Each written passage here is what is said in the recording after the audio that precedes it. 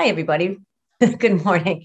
Before we begin, I want to let you know that the session will be recorded. I'm Chris Silva, president of the Taunton Area Chamber of Commerce, and today we are pleased to provide an opportunity for you, the members of our business community, to hear from some of our legislators in what we expect will be a very informative hour. And I want to thank each of them for taking the time to be with us today.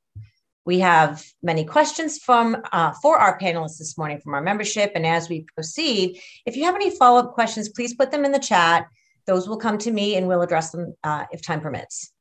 So first, I'd like to thank the sponsors for today's event.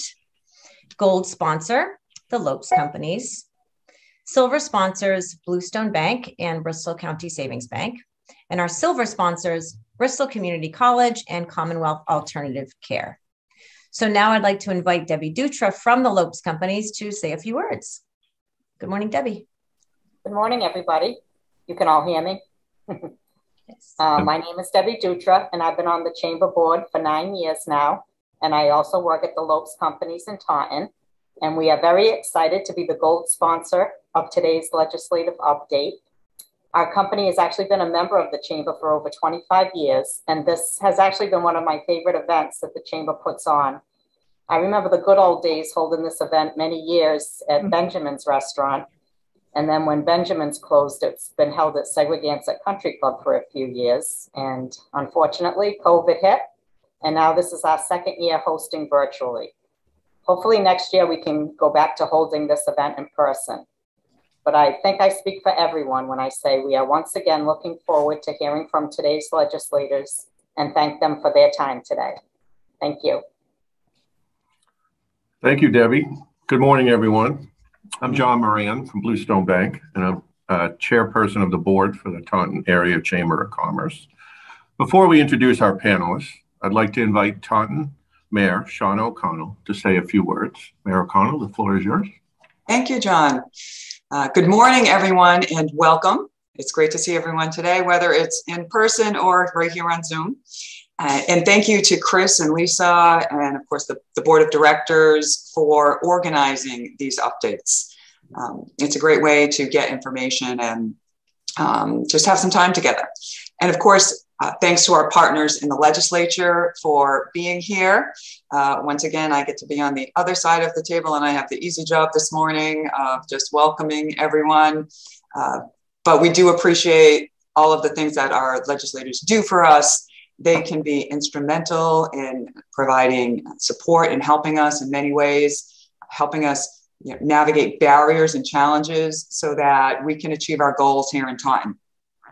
And of course, thank you all the members, for taking the time to attend this morning.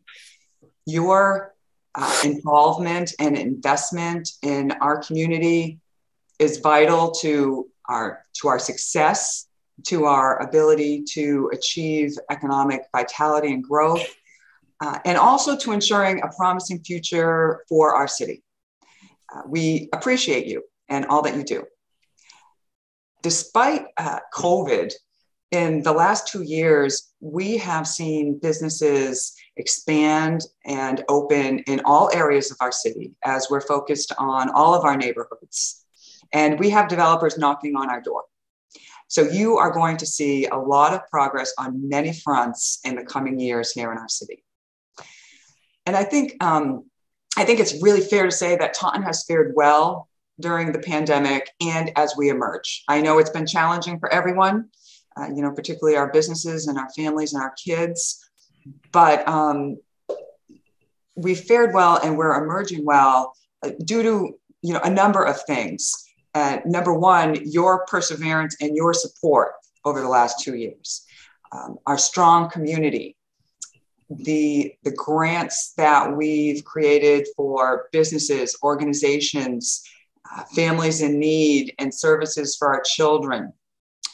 And also due to, on the city side, being strategic in assuring that people have access to the vaccine and to testing with all of the clinics that we've set up, and not imposing unnecessary mandates that, that hurt businesses and hold our community back. So we will continue to work nonstop to support our community and our businesses with creative solutions that will put us on the path to success and keep us on the path to success in 2022 and beyond. So thank you this morning for your time.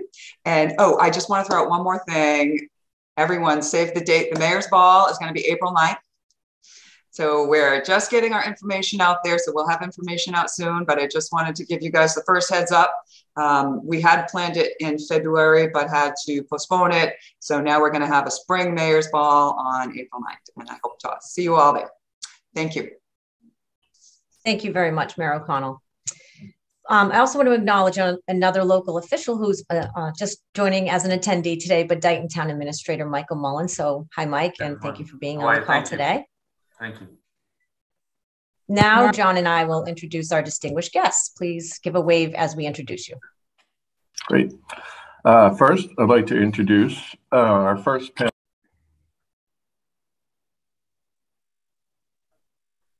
John, you're muted. Thank you. Sorry about that. As the body's longest continuously serving member, Senator Marc R. Pacheco has the honor as serving as the Dean of the Massachusetts Senate. He was elected to the Massachusetts House of Representatives in 1988 and to the Massachusetts Senate in 1992 by the citizens of First Plymouth and the Bristol District. Senator Pacheco is the founding chair of the Standing Senate Committee on Global Warming and Climate Change and the Senate chair of the Joint Committee on State Administration and Regulatory Oversight. He was appointed by the Council of State Governments as the chair of the Eastern Region Conference's Energy and Environment Committee. He also serves on the National Conference of State Legislators Task Force on Energy Supply. Senator Pacheco is the Senate Vice Chair of the Joint Committee on Telecommunications, Utilities and Energy, and a member of the Joint Committee on Higher Education and the Joint Committee on Elder Affairs.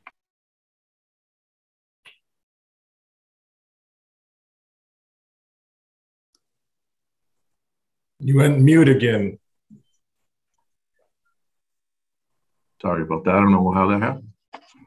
Throughout his career, Senator Pacheco has supported initiatives to spur job creation and economic growth, to preserve the environment and support the clean energy economy, to ensure the protection of the rights of veterans, women, and senior citizens, to increase civic engagement and foster the creation of global economic partnerships.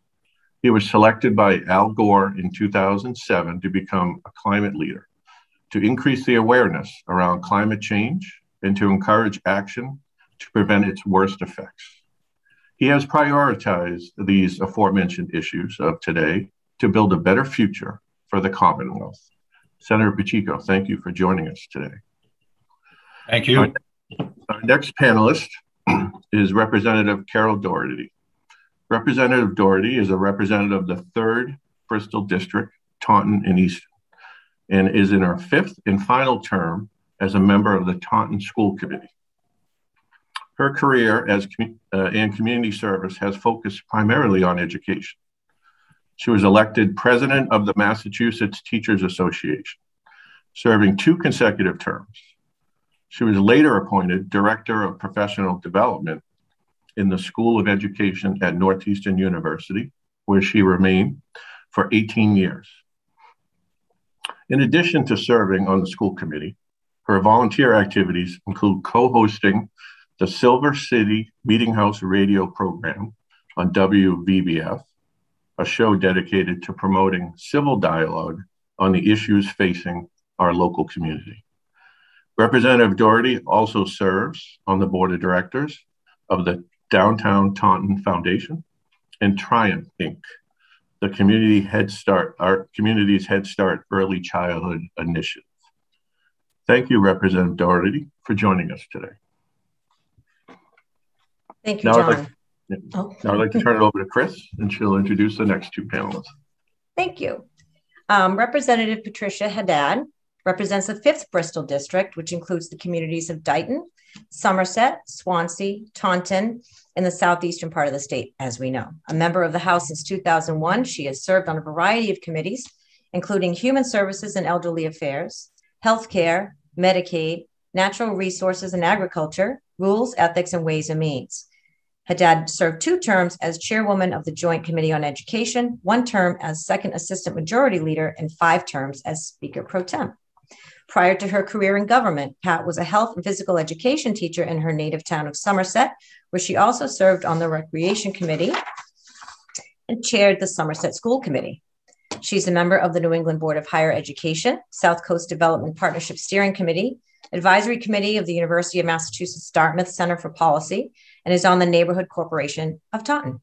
During her tenure in the Massachusetts House of Representatives, she has undertaken a number of assignments, including the Special Committee on Redistricting, the Legislative Commission on Public Housing, Special Task Force on the Economy and Economic Development, Legislative Commission on Middle-Level Education, and Council of State Governments / Eastern Region Committee on Energy and the Environment. She has been honored by many groups and organizations, which include the Women of Achievement Award from the Miss Massachusetts Scholarship Pageant, Legislator of the Year Award from the Massachusetts Association of School Committees, Teacher Leader Award from the Reading Recovery Council of Massachusetts, Mass BioEd Award from the Massachusetts Bioeducation Association, and the Public Service Award from the Massachusetts Association of Chapter 766 Approved Schools. Representative Haddad holds an honorary doctorate of public administration from Massachusetts Maritime Academy and an honorary doctorate of public service from Bridgewater State University. In addition, she was named Bristol Community College's Distinguished Citizen of the Year. Thank you so much for being with us this morning. Our last panelist today, but not least, Representative Norman Orrall. He currently holds the 12th Bristol District seat to the Massachusetts House of Representatives. Now in his 2nd term, Representative Orrall continues to serve the citizens of Taunton and East Taunton, as well as the surrounding communities of Lakeville, Berkeley, and Middleborough. Throughout his time in office, he has proudly supported a variety of initiatives to sustain and expand the local economy around the Taunton area. Representative Orrall is assigned as the ranking minority member for the Joint Committee on Environment, Natural Resources, and Agriculture, and additionally resides on the Joint Committee on Transportation, the Joint Committee on Municipalities and Regional Government, and the Joint Committee on Bonding and Capital Assets. While the representative is glad to be serving his state through these roles, his priority remains the well-being of his community. It is for this reason he is truly excited to be here today to speak with the Taunton Area Chamber of Commerce. So thank you very much for being here with us this morning. Now I have the pleasure of introducing our moderator today. Bob Jacobs has been the president of TCAM TV since it began over 15 years ago. He has been a talk show host on radio and television for over a quarter of a century. Bob is a lifelong resident of the city of Taunton and was a small business owner for 13 years. Thank you so much for being our moderator today. Welcome, Bob Jacobs. Thank you, Chris. So let's begin. And I want to welcome the panelists. Thank you for coming. And I'd like to start with opening remarks, 1 minute each, if you would. And let's start with Carol Doherty. We're going alphabetically. Thank you very much, Bob. I appreciate that. I'm so glad to be here. I have attended most of, if not all of, the legislative discussions that the Chamber has held. And I have to say, hats off to you for maintaining the vibrancy of the Chamber during some very difficult times. I also want to say congratulations to those businesses who have kept moving forward during very difficult times, making sure that your doors, if they had to close, weren't closed very long, took advantage of opportunities to get grants and loans from federal, state, and from the city, as the mayor has pointed out, and to just keep the ship rowing forward. I look forward to the discussion this morning, and I'll learn a lot more about you, and hopefully you'll learn a little bit about me as well. So thank you very much. Thank you, Bob. Thank you, Carol. Let's follow up, Carol, with Representative Pat Haddad. Good morning, and thank you always for inviting me. I will echo Carol's remarks. But I want to use my 1 minute to just tell you that many people said wind was not coming to Massachusetts. And I just want to tell you that there is a new company that will be coming to the South Coast. And they are promising 250 jobs starting at $70,000 a job. They will be partnering with Bristol Community College to make sure that those people are trained the way that to be most useful. And I just think that we need to just continuously, as you have, seek business, keep business in business, and make sure that our area of the world is being looked at and known for its ability to provide an extremely competent workforce. So I'm looking forward to hearing from you today also. And that's my 1 minute. Thank you. Thank you, Pat. Following Pat, we have Representative Norm Orrall. Thank you, Bob. Again, echoing my colleagues from the House, it's a pleasure to be here. These are the type of events that we do look forward to because it is interaction. We get to learn issues that maybe we hadn't heard yet. Gives you that opportunity to get us questions and so forth that we can help form paths for you to move forward better as businesses. And we just thankful for the chamber to bring all of you together, to be a voice. It helps us. It helps, as Pat said, for us as a region to be strong, to be continually looking out for our constituents, your employees and all of you as well. That's what we want to see happen is a vibrant Southeastern Mass. It's been tough the last few years, a lot of all kinds of things hitting us. And just now, as we're looking forward to recovering from one issue, we're headstrong into global issues. So we just look forward to doing the best we can and helping you thrive and helping our region thrive because that helps all of our families and workers thrive. So thank you for the opportunity. Thank you, Norm. And last but not least, on the 1 minute, State Senator Marc Pacheco. Thank you very much, Bob, and through you to all the members of the chamber, to my colleagues in the legislature, good morning. It's been a pleasure to be associated with the Chamber of Commerce over decades now. I can remember going all the way back to Charlie Volkman, working with him and Diana and in all of the directors of the chamber, all the small businesses that have been involved in working together to put together plans for the Miles Standish Park, which I've been proud to work with my colleagues in the legislature to support, to make sure that we had the land necessary to develop economic opportunity for all the people in our region here in southeastern Massachusetts. As a small business owner myself, I understand how problematic and troubling it is to try to conduct business during this pandemic that we've all been going through. It's been a significant challenge, and I understand the tumultuous time that we have been in the middle of in terms of just working with your own employees, moving forward, trying to get that assistance, trying to work through different facets of what is taking place with unemployment insurance, which I see is a question today that may come up, in terms of business loans, trying to get the necessary capital to make it from, 1 year into the next. So I have been a big supporter over the years, trying to make sure that we have the economic development,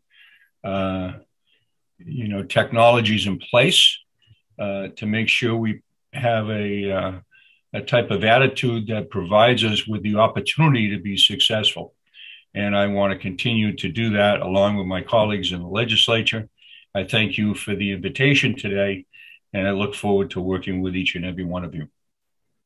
Thank you, State Senator Marc Pacheco. Now, these questions have all been fielded from TACC membership, and you've all been provided with these questions prior to this event.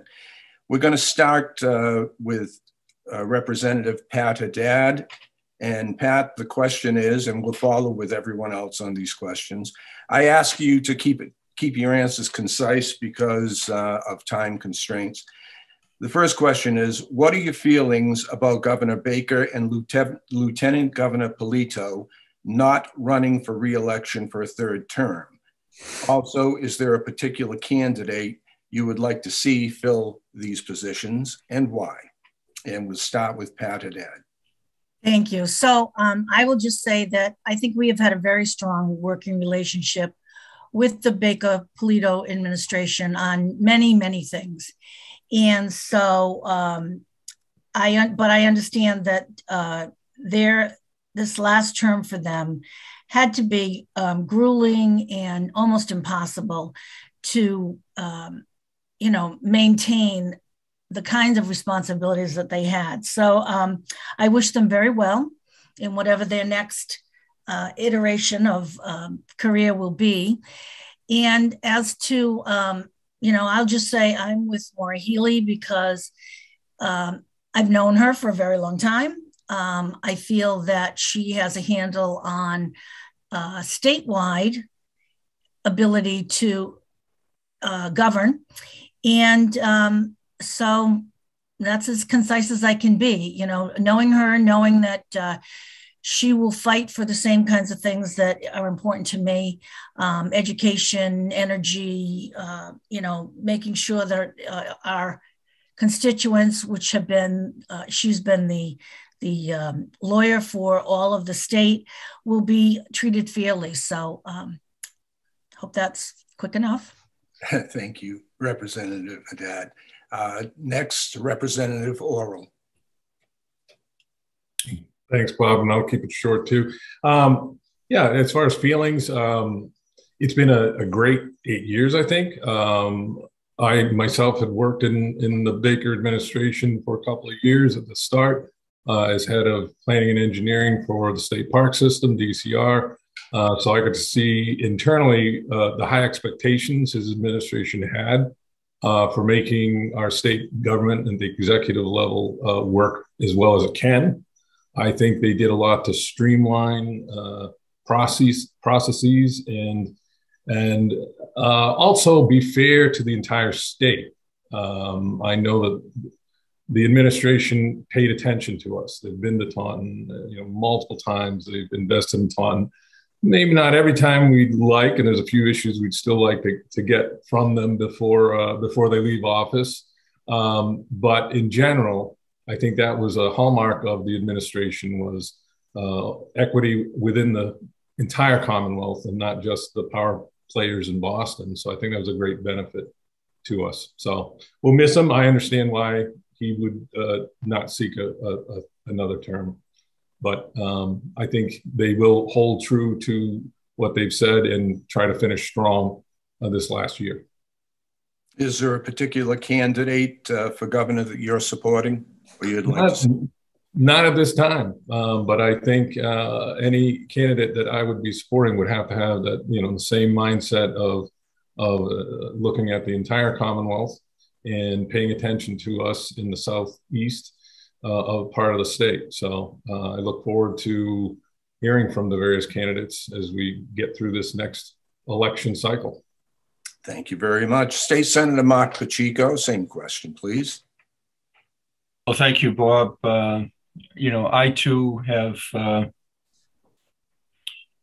been, working with the Baker-Polito administration for their whole time in office, worked very closely with them on energy and climate-related issues. We've had a very good relationship with the Secretary of Energy and Environmental Affairs, Climate Katie, I like to call her. She was very very good at what she does. The governor has appointed a number of professionals in the executive branch statewide.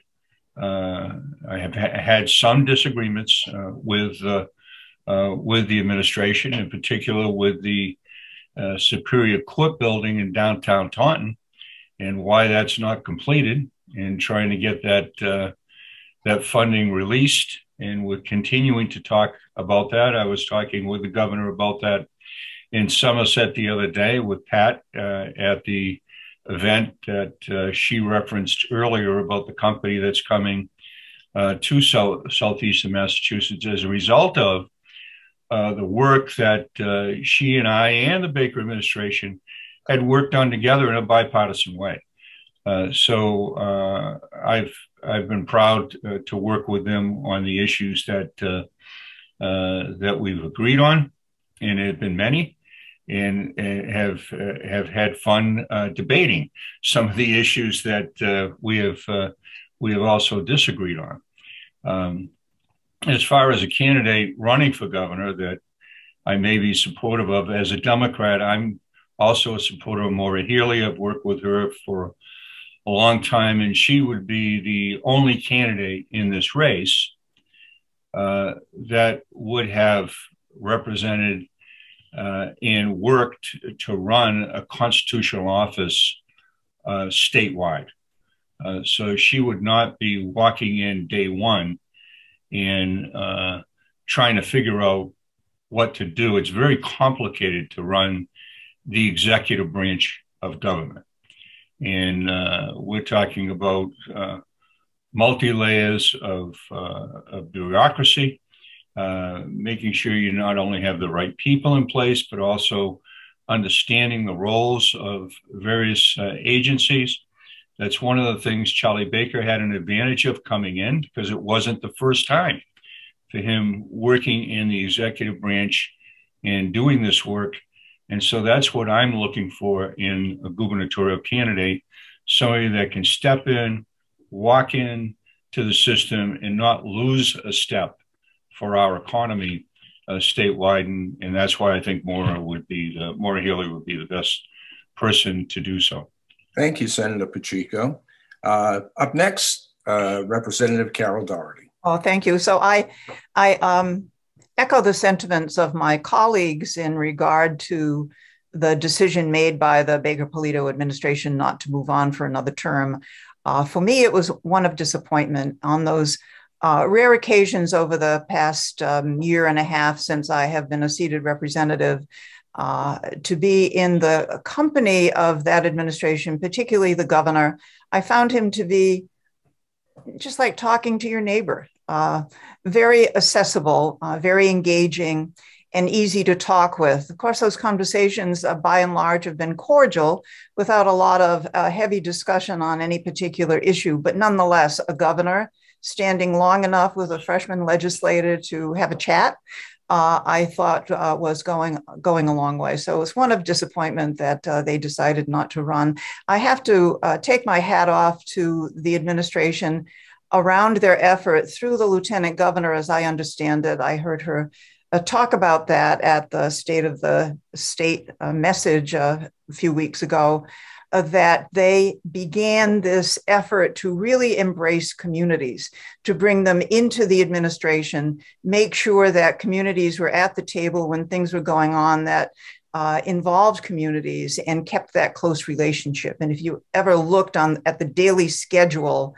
of the administration, you would see that except for their meetings with the leadership in the legislature, they were always out in the communities for 2 and 3 places in a single day, making sure that people in a particular community, whether it was around housing or education or any of those kinds of things, that they were there supporting community development, if you will, going forward. So I'm going to miss his kind of boyish demeanor, I guess. And do you have a particular candidate that I do. It is, of course, Maura Healey. I find her to be engaging. She's calling around, I guess, all the legislators and really took the time. We were on the phone for a half an hour. My husband was chiming the conversation. And one of the things that I said to her was that please make sure not to leave Southeastern Massachusetts behind. It's very, very important to have the presence of a candidate for governor here with us so that we can engage that person or those persons so that we can be sure that we're making the right choice. So I think that Maura Healey would make a forward-thinking, visionary governor for the Commonwealth. So thanks for asking, Bob. Thank you. My next question, and we'll start with Representative Orrall. What can you tell us about the new small business grant funding programs allocated through Mass Growth Capital? Well, thanks for the question. And there's some folks on the line here that probably know a lot about it. What I kind of going back to the Baker administration, they've made it actually really easy to access grants. And right now, the name of the game, so to speak, of distributing, whether it's ARPA money or state funds, et cetera, is through the grant process. And they've really worked hard to streamline it. So what I would suggest to your members is get on the site. The announcement just earlier this week or last week of the 75 million, I believe it was, for this particular Mass Growth Capital. It's all there online, and they really made it easy to apply. And so that you can go in and check your particular circumstance and see if it's something that you would be able to benefit from. And, between the business grants and the community grants, I do think the administration's really made it easy to go online and find what you need. For communities, they've promoted, if I can just take a moment to sidestep to the community grants, and really have a one-stop location that you can go in and find what you need. But it's similar for the businesses. I know Secretary Keneally and his team have really worked hard to make it easy for folks. So it does boil down to your particular circumstance. Hey, Carol, I'm not in. Leave a message. Hello. We're going to same question to State Senator Marc Pacheco, please. Yeah, just to follow up on what Representative Orrall said, it's essentially a $75 million small business loan fund, which has been established with ARPA funds. There's an inclusive grant program which will provide a total of $50 million in direct grants to historically underserved populations, including minority-owned, women-owned, and veteran-owned small businesses. The new applicant grant program, which will distribute $25 million in direct grants for nascent small businesses, with priority given to new ventures and businesses that have yet to receive financial relief from various COVID-19 relief grant programs that we've had in the past. Just quickly, and you can get all this online, but the qualifying criteria include businesses that have 2 to 50 full-time equivalent employees, a minimum of $40,000 in operating expenses, annual revenues between $40,000 to $2.5 million, has been established before September 30th, 2020. So all business meeting the program's criteria are eligible. However, the priority will be given to those businesses that started after June 30th, 2019, and have not received federal or state or local COVID-19 program relief. So we're trying to actually go out and assist those businesses that did not have a shot at those funds prior, with the criteria that I just cited. And again, as Representative Orrall said, it's most of this information is online, but we're excited to offer these options to small businesses in the region and statewide. Thank you. Thank you, Senator. Carol Doherty, same question.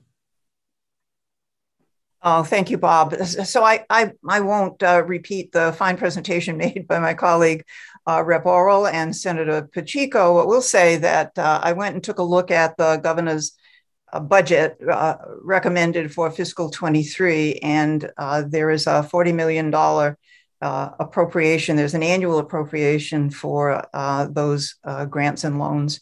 It's funded by a budget appropriation as well as the return of the loan monies. So it makes the bucket of money that's available. I'm more interested, and this may not be a good moment to learn about who on this call have applied for those grant monies over the years and received them. Has there anyone who has done that?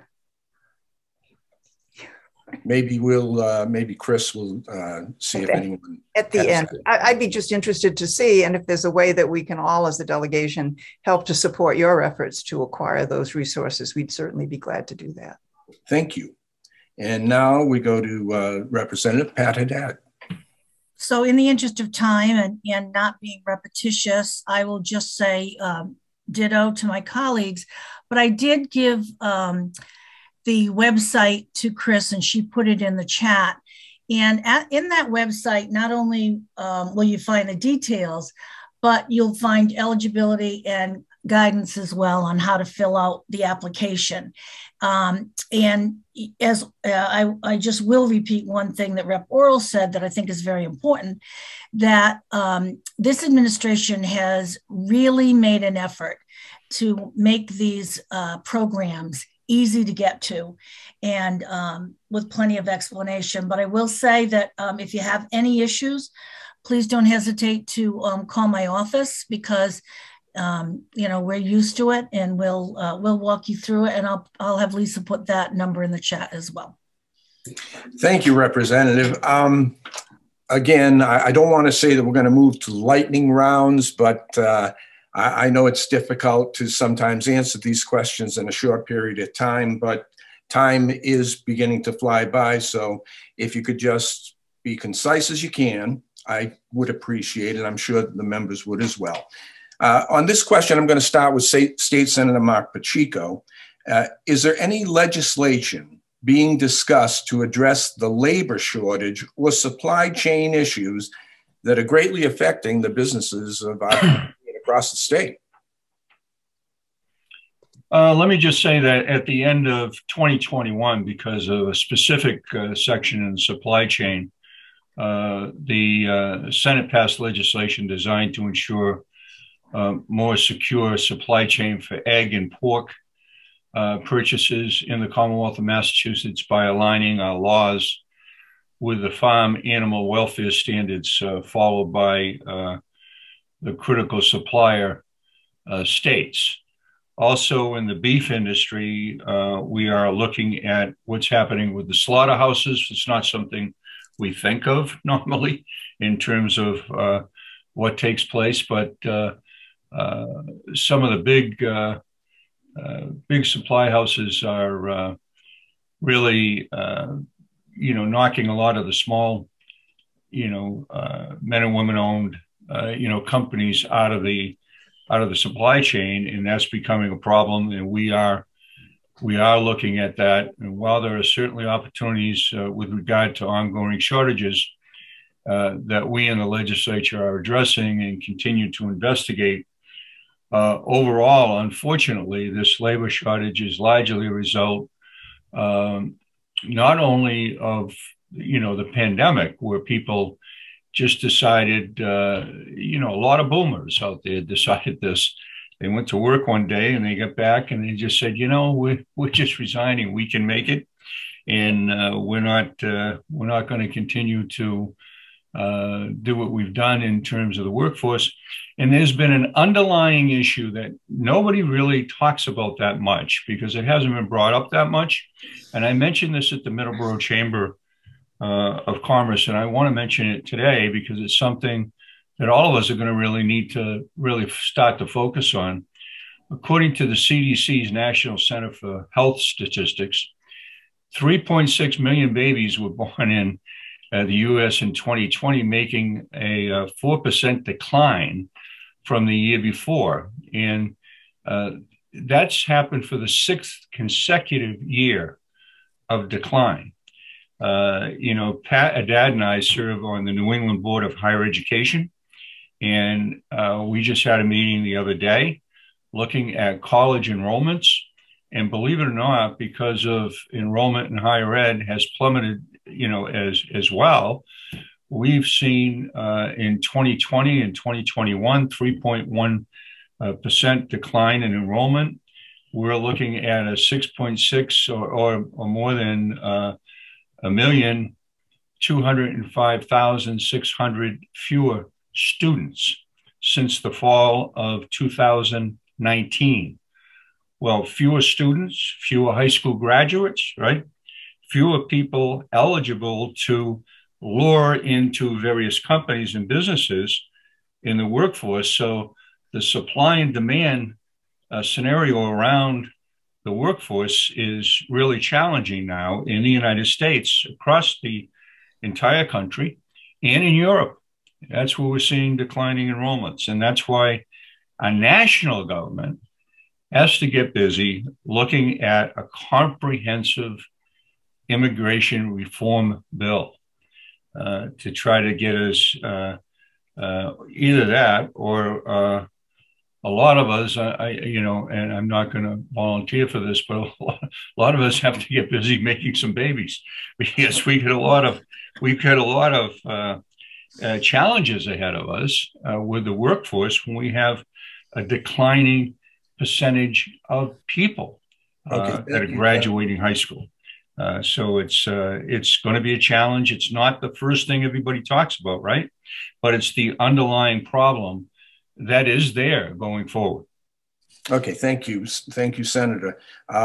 Same question to Carol Doherty, please, if you have anything to add to it, Carol. Yes, thank you. Ditto to Senator Pacheco's remarks. And I was delighted. I filed a bill to put certified nursing assistants on a fast track for training and certification. We know that there has been a crisis in the healthcare industry, finding people at that level to take on those responsibilities. And I was delighted when I Googled, just as you can, the masslegislature.gov labor shortage to discover that the CNA bill, which I filed along with Senator Chandler, is right at the top of the list. So that's just an example of the myriad of training opportunities that bills that reflect training opportunities to try to help to solve the problem of the labor shortage. So there is a lot of activity and a lot of thought going on right from the governor's level to the Senate and to the House. So we can be sure of that. There's also a workforce development money in the ARPA bill of and $150 million to enhance workforce training as well. So there's a lot of thought and concern going forward about the job market and what those jobs will be. Thank you very much, Carol. Pat Haddad? So I will just say that where we can, we are trying to have an effect. There need to be short-term answers to long-term issues. This has been going on for a long time in education. It's been going on for a long time in healthcare. And unfortunately, the COVID problem shined a light on many, many issues that have only been building. So the short answer is we're doing our best, but it's a long-term problem that I will say that, as Marc said, it's bigger than just today. And a lot of it has to do with population. Thank you. Representative Orrall? Yes, and in essence, the time I think the Senator and my colleagues, Pat and Carol, have nailed down some of the issues that just came around all at the same time, including baby boomers retiring, birth rates being down, and we've been seeing that through the years through the school systems with enrollments down. So the new workers coming in haven't been enough to replace those retiring. So it's difficult to legislate around that. The other issues, of course, we had was with the pandemic. And more or less kind of changing the landscape of the workforce. those that had jobs that could work remotely certainly did well, and then I think even created some of the economic boom that we had because they had some spare money to spend from not commuting, et cetera. And then as workers in some of the lower wage jobs were laid off due to pandemic regulations, they've made different life choices and kind of looked at what they are doing. And so it depends, I think, on the sector, what the solutions may be. And, we, like as Pat just said, we do our best to see if there are ways we can enhance that through legislation. But personally, I do think, we need to let the system work and hopefully we'll see, again, if we weren't dealing with some of the international issues right now, I was prepared to come and say, I think we're looking at a positive comeback on various issues.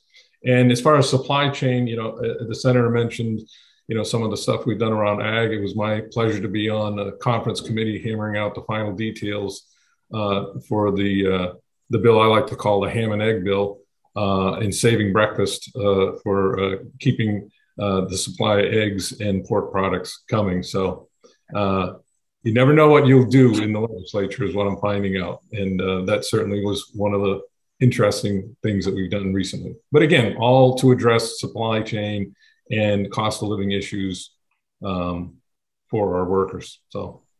Well, thank you very much. I'm going to now switch it to one answer for each question, and I'll be starting on this question with Carol Doherty. Next question, Representative Haddad.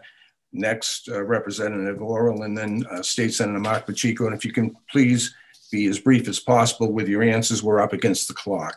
So for Carol, how might the Build Back Better funds be used to assist the business community? Well, we wish that the Build Back Better bill was passed by the Congress so that we could have the advantage of figuring out how to use those funds for Massachusetts. But I think that, and I have a document, a 3-page document that talks about what please the content. What? No. Oh, you don't want me to read it? Oh, no, please. But it's a continuum of projects or programs that move toward enhancing business ultimately and the economy, from childcare to higher education, to climate change, where lots of jobs would be produced, to expanding housing opportunities to make housing more affordable, to train America's workforce for the jobs of the future, to provide more food. So it goes on like that. And all of those issues really positively affect the quality of life of our population, and therefore enhances the business community in the end. More childcare, more jobs, more money flowing into businesses, either in the form of hiring workers who are well-trained or selling products that are produced by those businesses. I think that I would recommend, if I were the President of the United States, not so, to break up this bill and take these issues up one at a time. It's not going anywhere at this point, to my knowledge, at the congressional level. So let's take up childcare or expanding housing and creating more affordable housing opportunities, for example, and do it that way. If you can't win it all, do it a piece at a time. Okay, thank you very much, Carol. And now next to Pat Haddad, this question: is there movement on using any of the American Rescue Plan Act funds to shore up the Unemployment Insurance Trust Fund, which is very important to businesses, of course? Absolutely. So there's $350 billion available for state and local governments. And the Treasury has stated that they can be used to pay back unemployment insurance. But the states have until 2024 to make their decisions known, and until 2026 to spend them. So what we did last year was that the Baker administration, we worked to develop a plan to borrow up to $7 billion to replenish our unemployment insurance. And employers will be able to pay that back over the next 20 years, which will really lessen their repayment burden. But we're also looking to spend $1 billion of the state's surplus to wipe out debts from claims that came in last year. So it's still being discussed with the administration. Thank you very much. Representative Orrall, this question is for you.